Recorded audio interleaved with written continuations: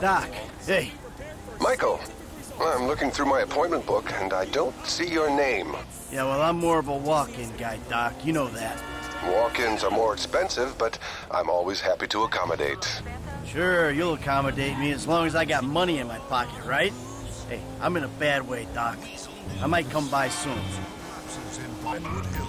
Vigilantes getting tough on illegal immigration. New movies Meltdown and spy thriller Deep Inside are all going green screen and plan to rack up a lot of green. What kind of person waits in line for a phone?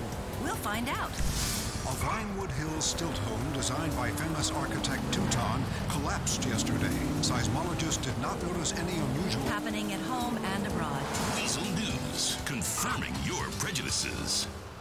Floating into the sunset. This is Low Scent.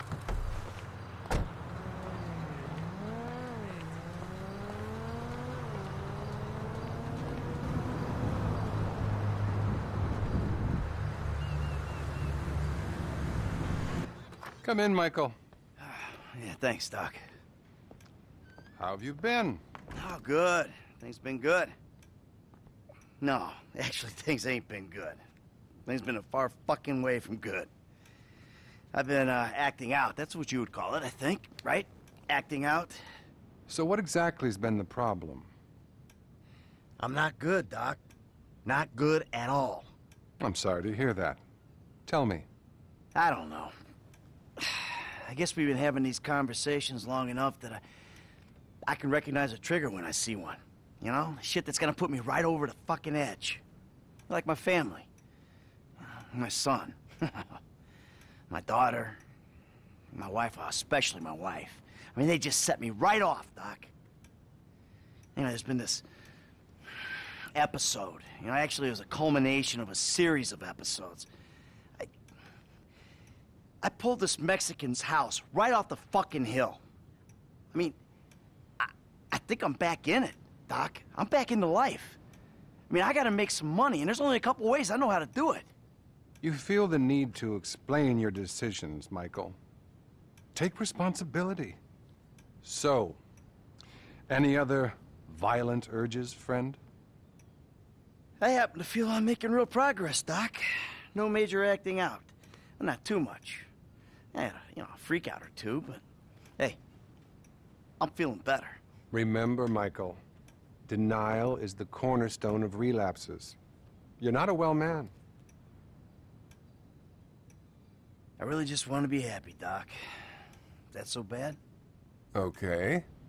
And what about your sexual behaviors? I've been a really good boy, Doc. Really good. Not one problem. I'm glad to hear that. Really glad. Keep working it. This is great. I just ain't myself right now, Doc. Not since my life went crazy. You're plainly addicted to chaos. Well, I'm not sure that's true, Doc. I'm not exactly enjoying myself here. You know, what I'm addicted to is not getting killed.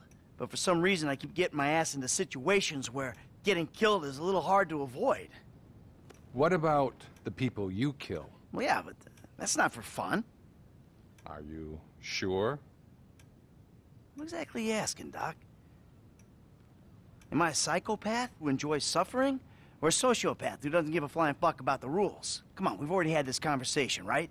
I'm neither. I'm just a fat, washed-up jock who can't get his head around the fact that his high school football career didn't play out the way that he planned.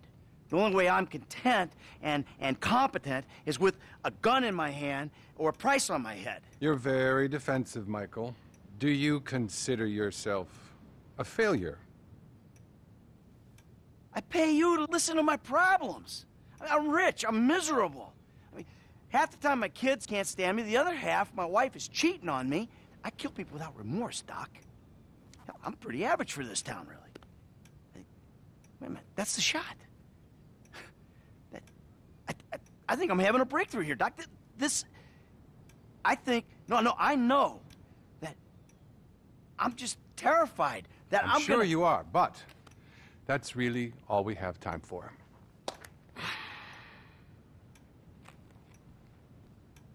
See you next time. Okay.